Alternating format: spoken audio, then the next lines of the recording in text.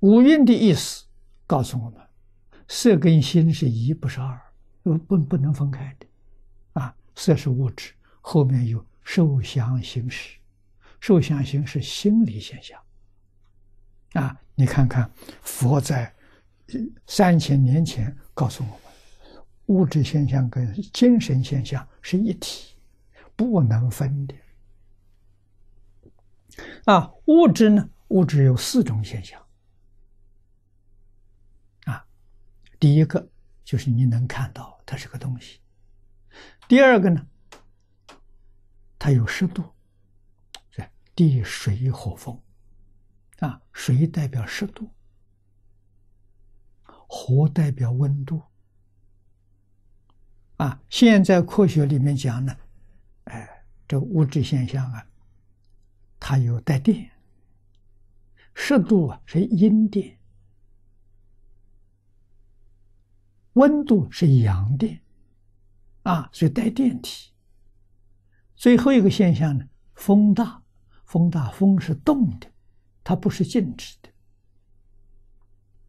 它是动的，这个就是物质现象。那凡是动的都不是真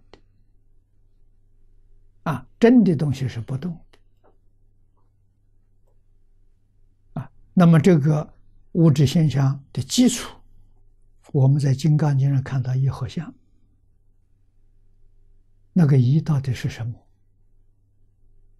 佛经上说即为之为，就是把物质分到最后，分到不能再分了，再分就没有了。这个一个小物质就叫做即为之为。那么这桩事情被现代的科学家，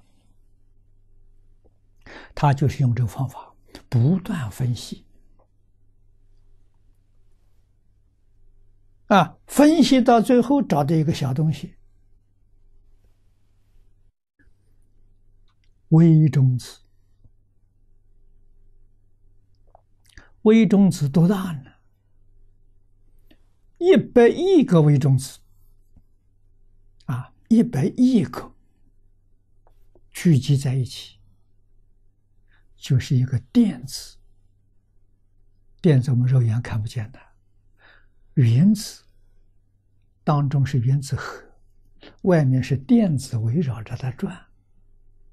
那么还有中子，那一个电子是100亿个微中子聚集成的。那微中子应该就是佛所说的即为之为了，不能再小了，再分就没有了。科学家他就再分，真的没有了。没有了是什么东西出现呢？念头的波动现象，就是受想行识波动的现象。这一个发现，科学家在郑重声明，世界上没有物质这个东西。物质是什么？物质是念头变现出来，没有念头就没有物质。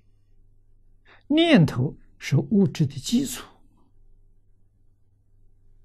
我看的这个报告是德国普朗克的。普朗克博士是爱因斯坦的老师。这师徒2个人在世界上都非常出名。他说了一句话了，这是他的结论。世界上根本没有物质这个东西，物质的基础是意念。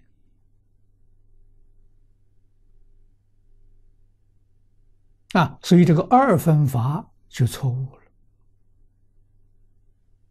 引导我们这个世界大概有400年了，这个错误的引导。2分法就是心理跟物理分开。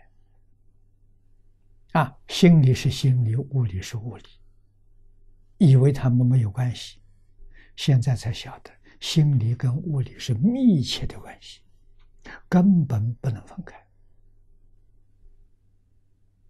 你说唯无错误了，唯心也错误了。物跟心是一，不是二，根本不能够分。